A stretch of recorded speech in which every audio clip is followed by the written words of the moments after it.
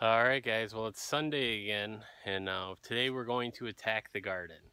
You can see these two rows right here. I've already started to pull the weeds, and I've got a few more weeds to go. I mean, if you look, you can kind of see the pumpkin plants back there and the cucumbers, but we got a lot of weeds to take care of here. So I'm going to get at it and see how it goes today.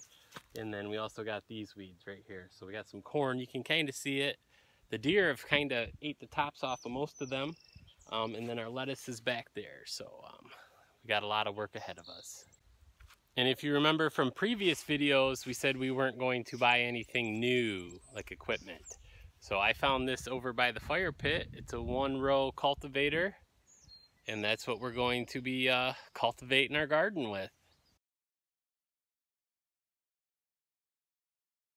Yeah, so as you can see, the beans are already starting to do the sprouty things where the beans are gonna grow. So they're coming in pretty good. We found most of the bean rows, but now we need to find where the peas are.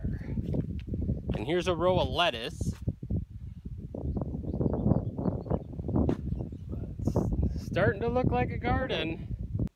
Yeah, I may have to leave the peas for later. I probably should have been out here a day sooner and it wouldn't have been so bad. But a lot of the peas have already started to grow their little viney hook things, and they've started to attach to some of the weeds so that they can grow taller. So I may have to leave some of them in the weeds until they get a little bit bigger, and then I can thin the weeds out. But I think we'll move on to the corn. That should be a little easier. I think that's all we're gonna get done today. We did find the corn, the beans, the peas, but the pumpkins are gonna have to wait till later.